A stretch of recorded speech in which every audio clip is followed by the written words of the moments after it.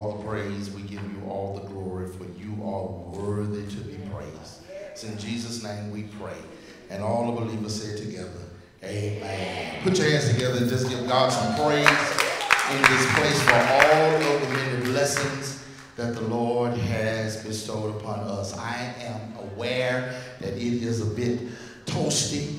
I'm going to try to get you all in and get you all out. I want to say a great big thank you to Reverend Daniels for, amen, standing our stead on this Sunday. Amen. Thank God for you, Rev, and pray that God will continue to smile upon you and Sister Daniels and your family.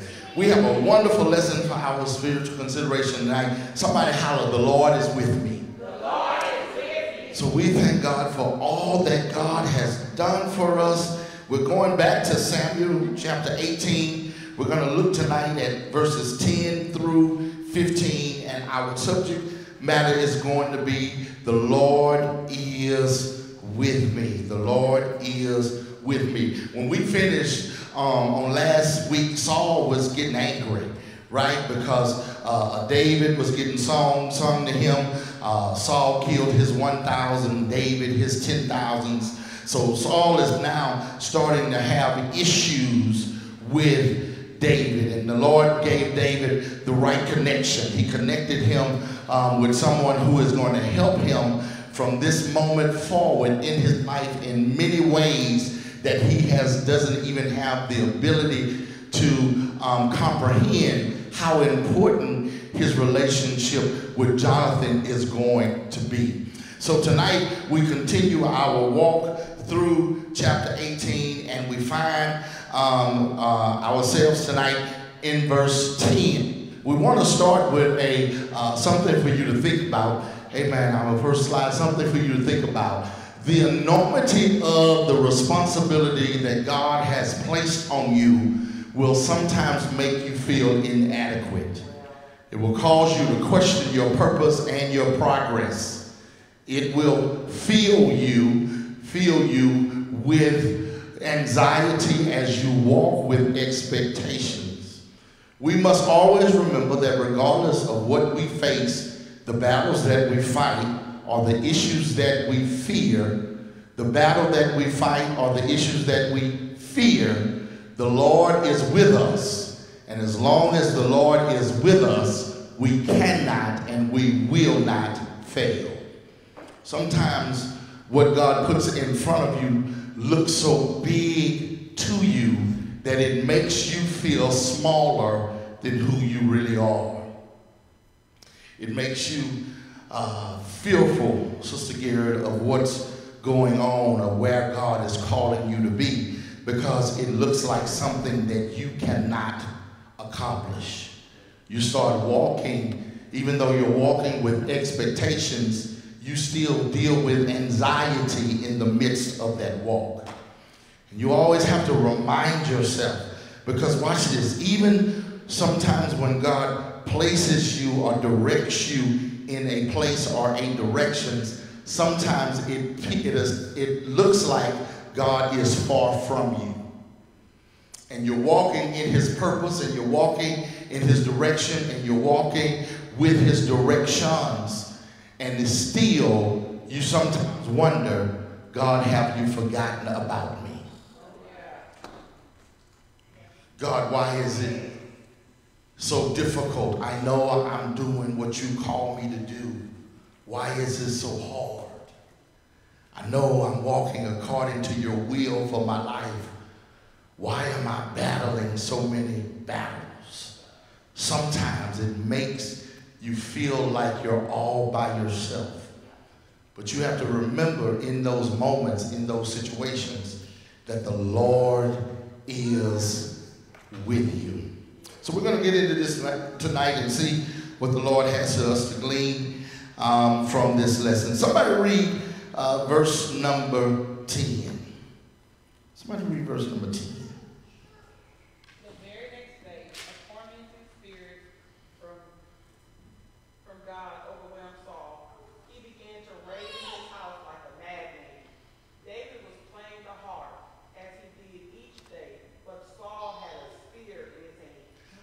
right, so the next day, the day after David gets the credit, right?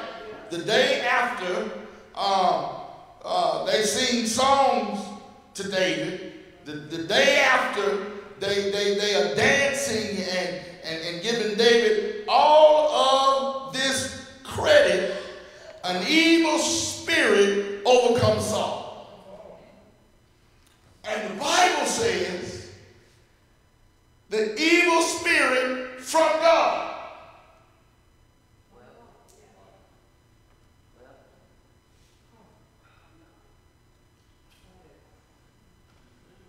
So y'all getting deep, huh?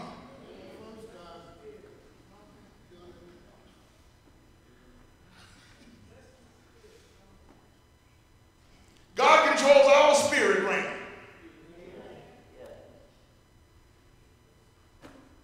God controls all spirit realm. Good spirit, evil spirit can only do what God allows it to do.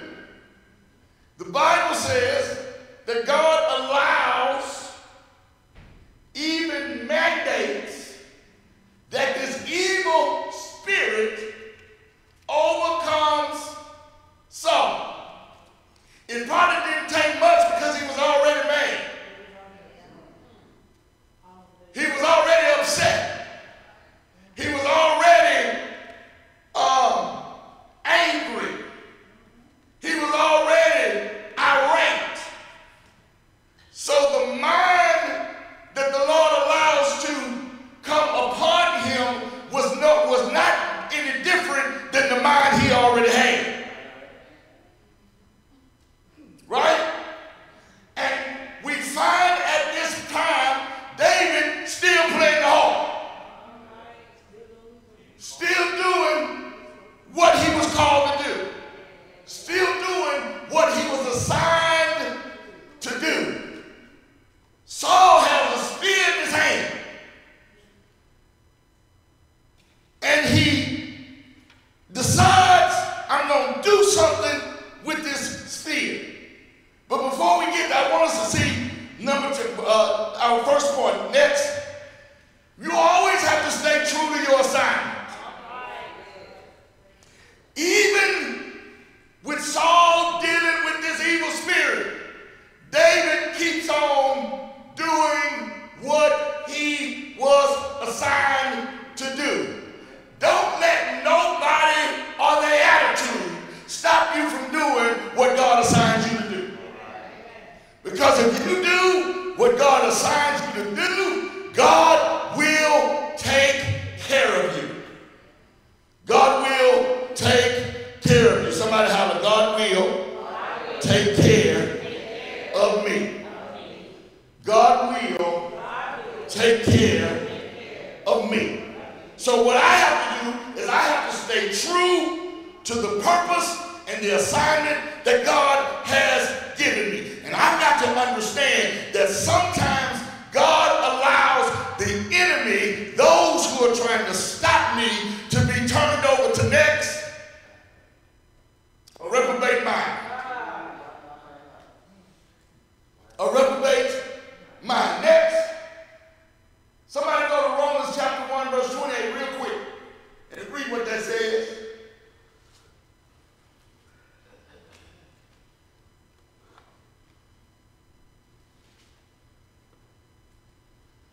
Romans chapter 1 verse 28. Anybody found it?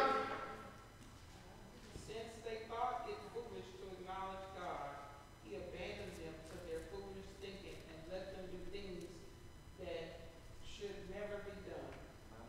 What version is that? The New International Version? Read it again. Since they thought it foolish to acknowledge God, They weren't listening to God no way. What happened? he abandoned them to their The Lord walked away from them and allowed them to stay in the mindset that they were in. Next, keep reading. and let them do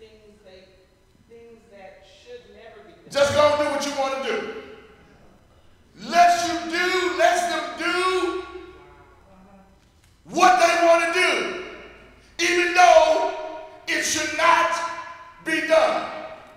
What else is that? That's the end of 28. 29 says their lives became full of every kind of wickedness, sin, greed, hate, envy, murder, quarreling, deception, malicious behavior, and gossip. Everything under the sun. God stepped away and let them do what they wanted to do. But don't think because they did what they wanted to do, they're going to get away with it. There are consequences of that. There's a payday coming for that. Don't ever live your life in such a way to where God backs up from you.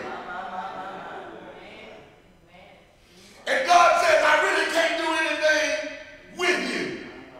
I can't change you. I can't help you. I can't bring you out. I can't stop what you're doing. My spirit doesn't help you. It doesn't remind you. I can't walk with you. I can't tell you anything. All you are trying to do is destroy others while in reality you are destroying yourself. Saul had gotten to a point to where God says there's really nothing I can do to help him because his mind is not right. Been turned over to a reprobate mind when you don't recognize your sin, that you don't care about it, that you're not trying to help nobody. All you want to do is hurt people. You hurt people and don't care that you're hurt. You tear people up and don't care that they're being torn up. You like to watch people in their misery, in their distress, in their pain, in their suffering. There are some people that when you're going through, it gives them joy. But God says, be careful about what you want to put on somebody else. Because what you want to put on somebody else will end up happening to you next. While you're working in your assignment, the enemy is ready, willing, and able to attack you. While you're working in your assignment, the enemy is strategically setting up a plan to attack you. He's setting up a plan to destroy you. He's setting up a plan to get rid of you. That's why you can't quit in your assignment. Because your assignment will sometimes seem harder than what it's really worth. Sometimes you're going to say, Lord, if I got to go through that, I ain't going.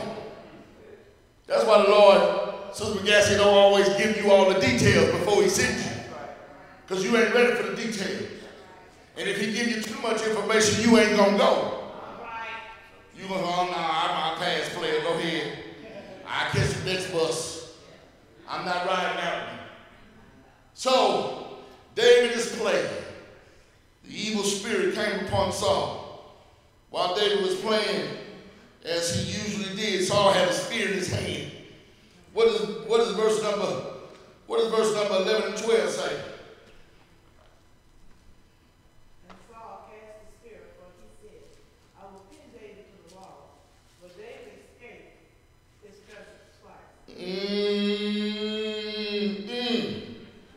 Saul did what? What did he do with the spear? He said he cast it. What's another word for cast? He threw it.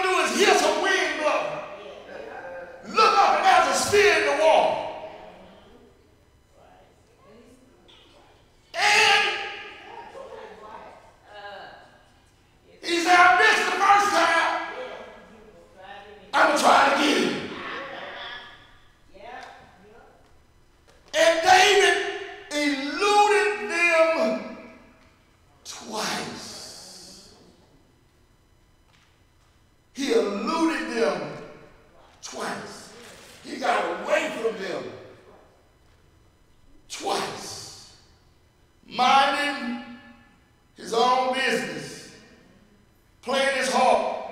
The enemy throws a spear, trying to kill you. When the enemy tries to kill you, God keeps you alive. Next, when the enemy attacks, God will avenge you. When the enemy attacks you, God will avenge you. Next, the enemy will do to you to try and stop what God is doing through you. It should say the enemy will try to hurt you to try and stop what God is doing through you. The enemy will try to do harm to you to stop what God is doing through you. The enemy doesn't want what you have to become a reality. He doesn't want your possibilities to become a reality. He doesn't want your anointing to become a reality. He doesn't want what God has placed you to become a reality. So he'll try to do stuff to you to stop what God is doing through you. It's really not about you, but it's about what God has placed in you.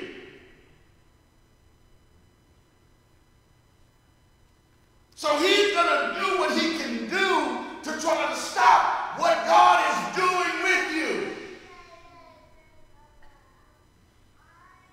Next,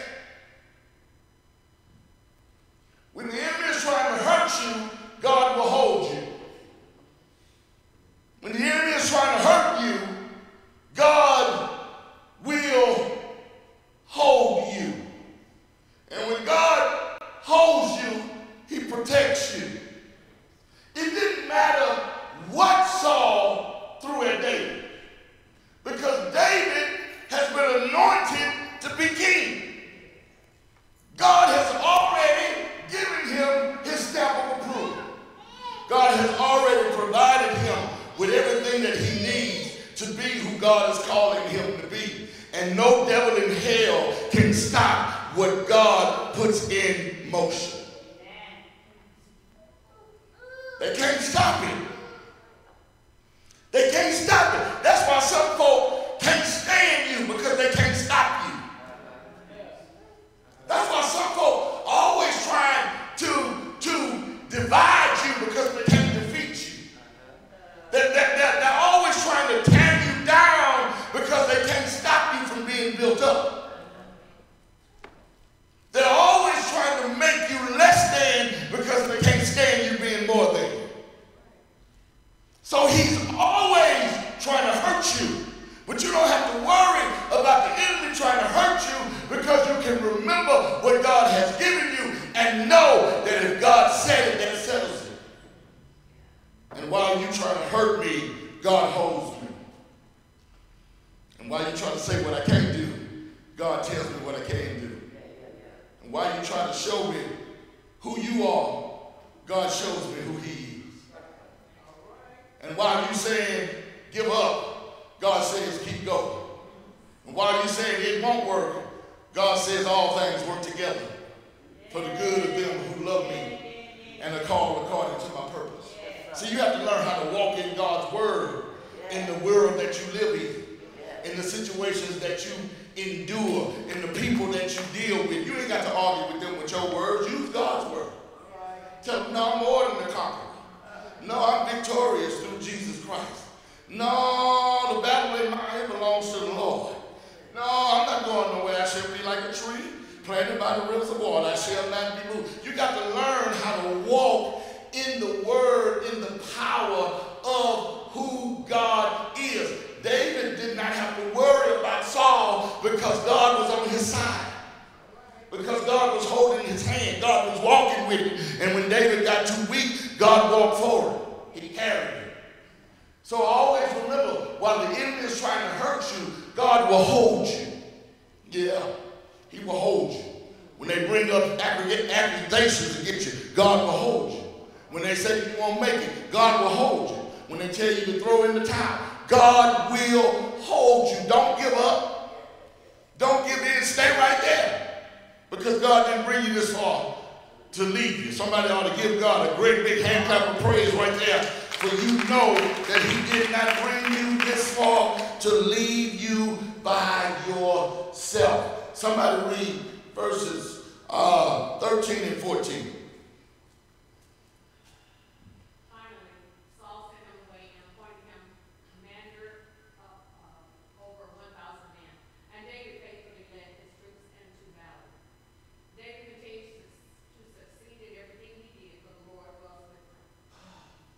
So finally, Saul says, you know what?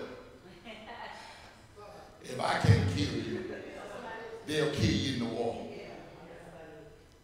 If I can't get rid of you, the war will get rid of you. If I can't really take you down, so this is what you're going to do. I'm going to put you in charge. Because in those days, the commander didn't sit in an office and in a control room and tell people what to do. The commander was in front showing them what to do. Somebody missed that thing right there. He wasn't behind a wall with people around him telling folk what to do. He was out in front showing them what to do. The commander was always in the lead.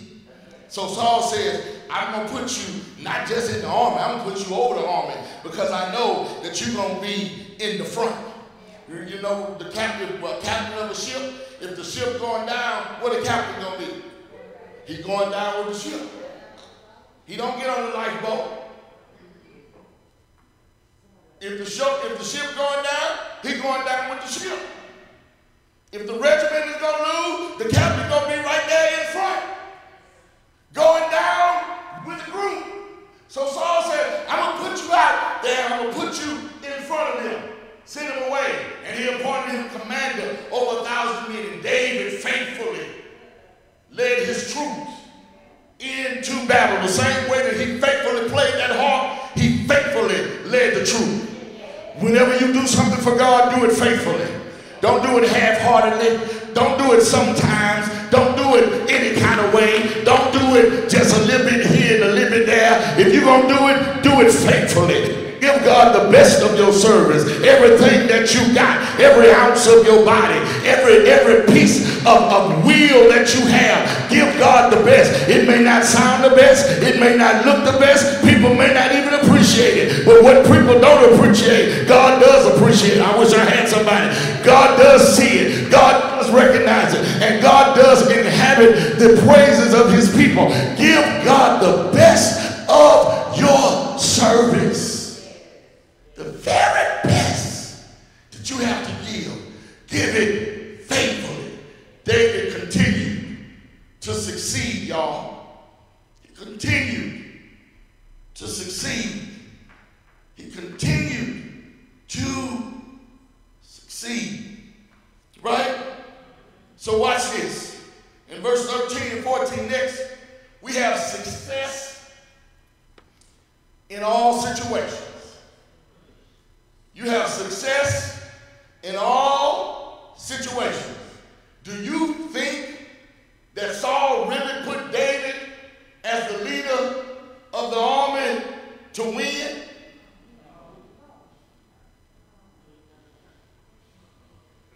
Why did he put him there? To fail, to ultimately die. To set you up, to bring you down. That's why you got to be careful about who you let carry you. Because the same rascals that carry you today throw you down tonight. He didn't say him, put him as a captain because he thought he was going to win. He put him there to set him up. He put him there to set him up. But he didn't know that God had already set him up. Tell somebody you can't set me up because God already set me up. See, there's a difference between your setup and God set me up. You set me up, but God is sitting me up. God is keeping me up. God is holding me up. Everything that you did to try to hurt me, God brought me through it. He brought me over it. He took me around it. He took me through it. I didn't have to go in it. Because the Lord will take care of me. He gives us, Sister Bagaski, success in all situations. That's why some folk can't stand you. Because everything you do, God blesses you.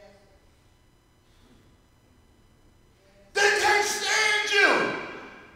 Because it looks like every time you turn around, the Lord is doing something else for you.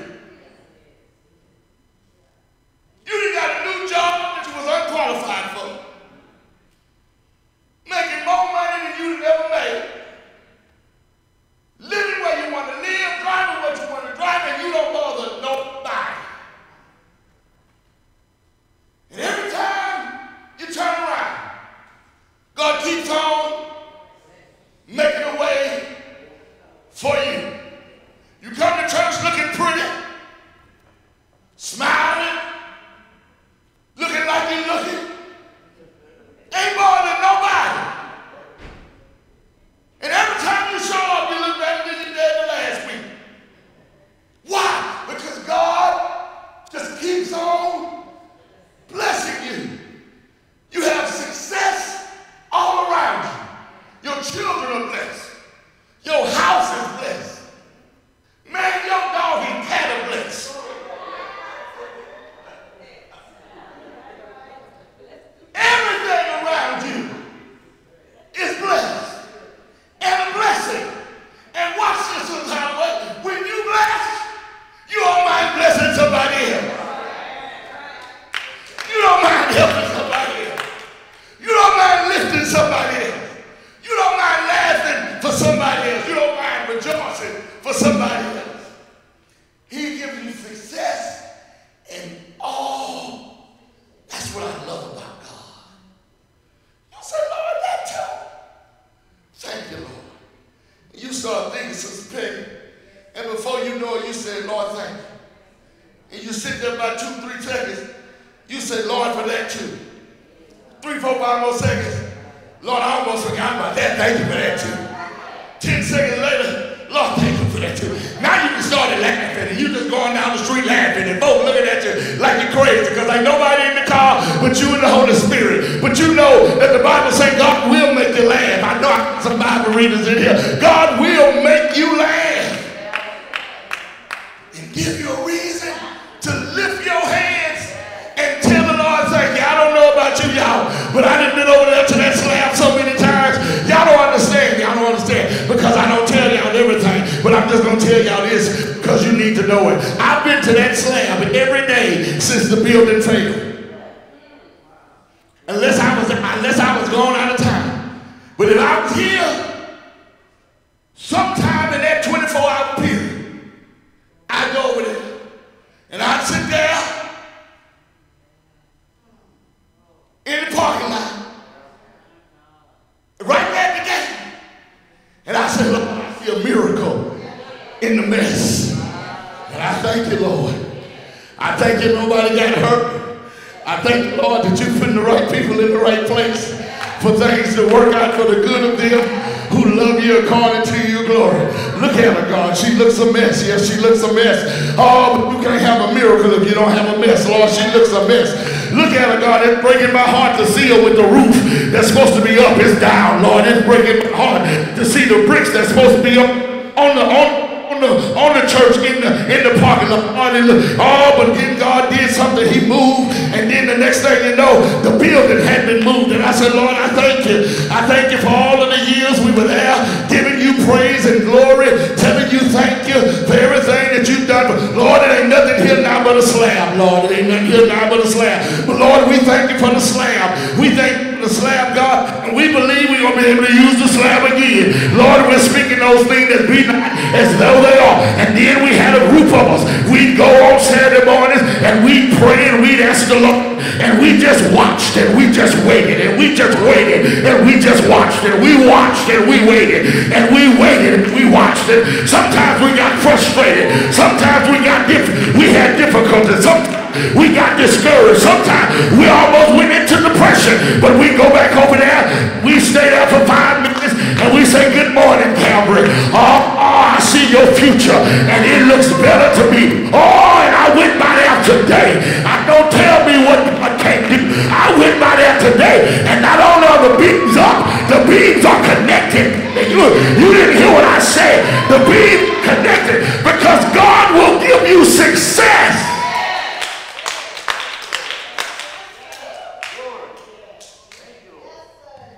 In all situations.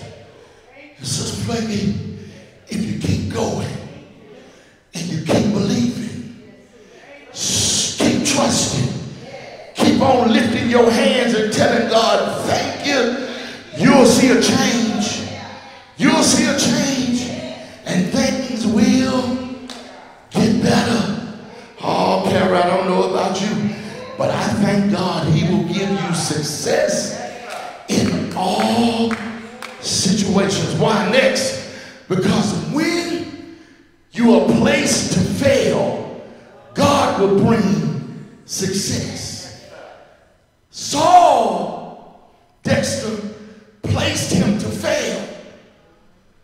But even though Saul placed him to fail, God gave him success. Don't matter where the enemy try to put you. God will give you success wherever you are. You just have to trust him. Next, where others see your defeat, God will give you the victory. When others see where you can't, God will show you where you can. Next, the Lord blesses it all. The Lord blesses it all. Saul put him there to die. God kept him there to deliver. Yes, sir. Yes, sir. And watch this. The Bible says in verse 15, verse 14 and 15, and I'm done, and everything he did, he had great success. Why? Because the Lord was with him. Y'all didn't hear that. It said that everything he did, he had great success. Why? Because the Lord was with him. Calvary, the Lord ain't never left us. The same God that was with us over there been with us right here. I wish I had somebody. Everything he did, he had great success because the Lord was with him. When Saul saw how successful he was, the Lord will make the ones who set you up for failure watch you succeed. Somebody missed that because you should have took off running around the building and you would have got it in your spirit. So I'm going to say it again. They didn't understand. I'm going to say it over here on this side. The Lord will make the people who set you up for failure watch you as you succeed. You still ain't got it. The Lord will make the folk who said you can't watch you do what God says you can. The Lord will make the very ones who tried to cut you down watch you grow up. I wish I had somebody.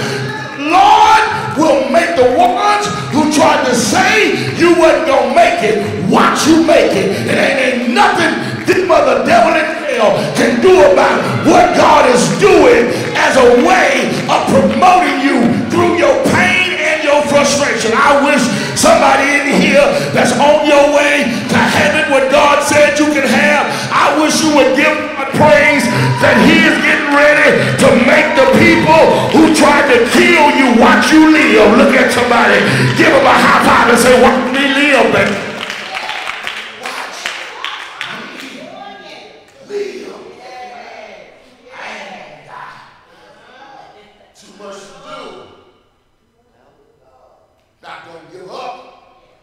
Standing on too many promises. I'm going to throw in the towel. God has already fought too many of my battles for me to quit now. You know, I didn't even have to fight. I got there with my robe on, and my shorts on, my gloves on. I had put Vaseline all under my eyes, and I got there, got in the ring, jumping around, hardly could breathe. Then the Holy Spirit got in there and said, sit down. You didn't have to fight. All you had to do was show up, because the battle is not yours. It belongs to the Lord. He just needed to see if you believe that he would bring you through it. This fight been fixed since it was scheduled. You was gonna win the battle. All you had to do is show up. I don't know who I'm talking to, but somebody in here, all you gotta do is show up. And when you show up, God will pull you up, and God will bring you up, and God will tear up whatever the enemy is trying to do to you, so you can have what God says you can have. I'm done. When he saw how successful he was, Sister Hannah, he was afraid of him.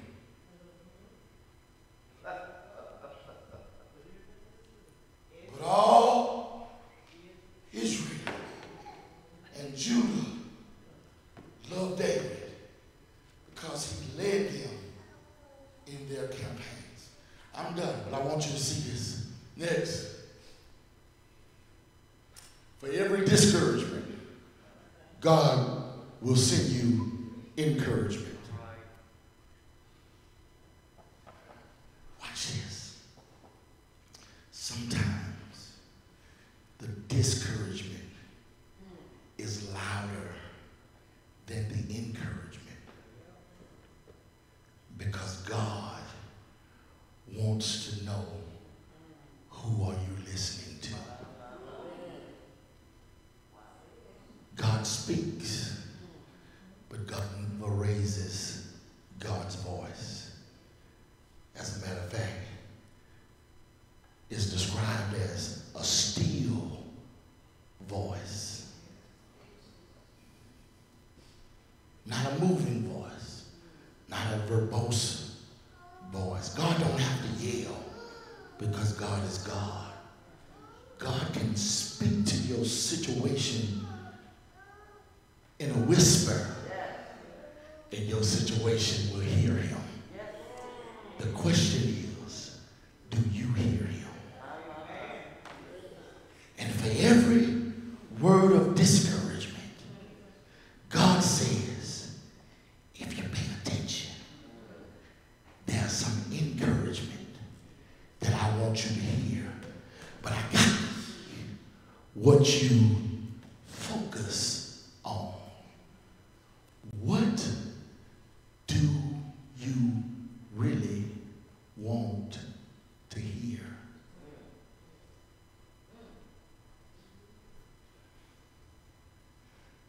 What do you really want to hear? Sometimes we say we don't want to hear the discouragement, but when the rubber hits the road, that's all we listen to. So you and I have to make up in our minds, what am I gonna listen to next? Who do you give your attention to?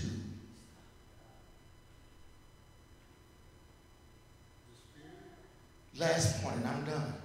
Next, focus on the positive, and you will get positive results. Focus on the positive, and you'll get positive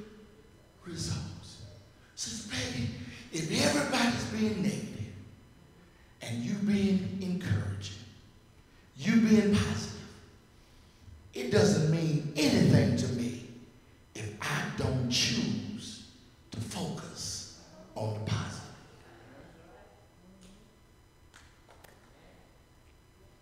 If all I see is what's wrong, I'm never going to get what's right. If all I can see is what we can't, I'll never experience what we can. If all I can see is where we lack, I'll never see where we're more than enough. If all I can hear is what we can't do, I can never hear what God can do. What are you listening to? Because what you listen to is going to determine what you believe and what you receive. You have to remember, even when everything around me looks bad, the Lord is with me. And Saul, when you throwing your spears trying to kill me, put me in the front of the line to get me killed, God kept on elevating me. And the people, watch this, who used to cheer for you are now cheering for me. But I'm not going to get caught up in the cheers, because the same people that cheer you will cheer you. Same ones who love you on Sunday will crucify you on Friday.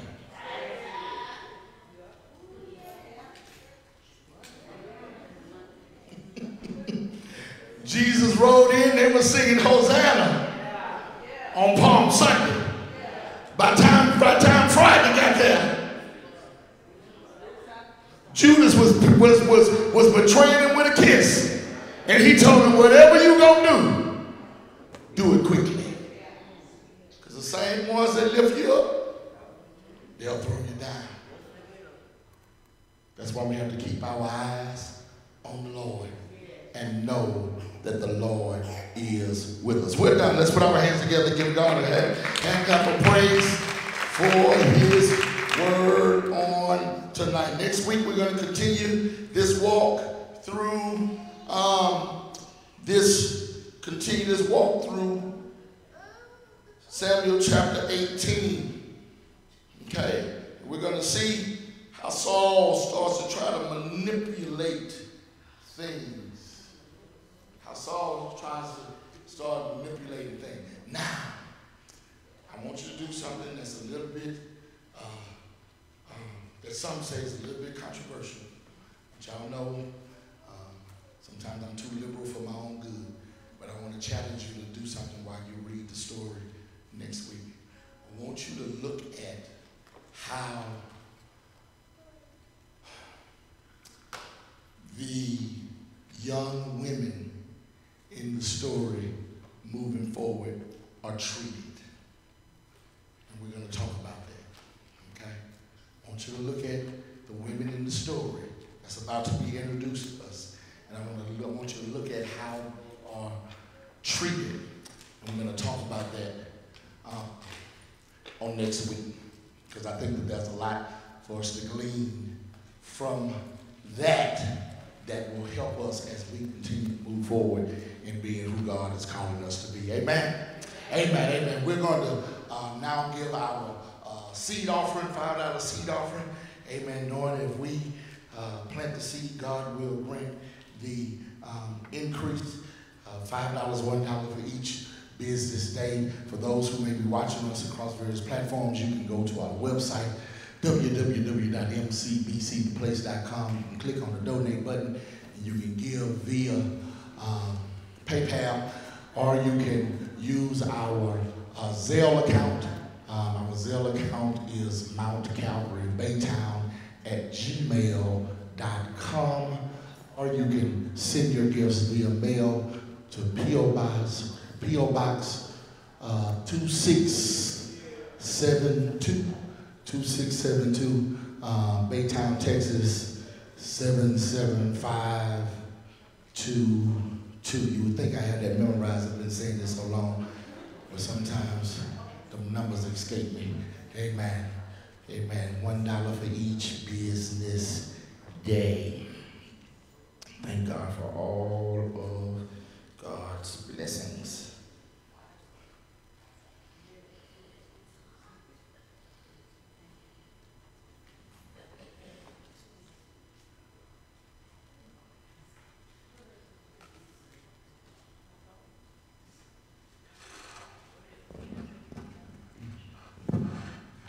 Let us pray. Lord, we thank you so much for your grace and your mercy. We ask, oh God, that you would bless us and that you would give us what we need to be who you're calling us to be. Bless each and every person that gave, and we pray, oh God, that they will receive fruit from the seeds that they have planted. So in Jesus' name we pray. Amen. Amen. We will meet you here Sunday morning, 9:30 for Sunday school service. We'll start at 10:45. Let us all stand for our close of prayer. Okay, y'all 13 minutes back.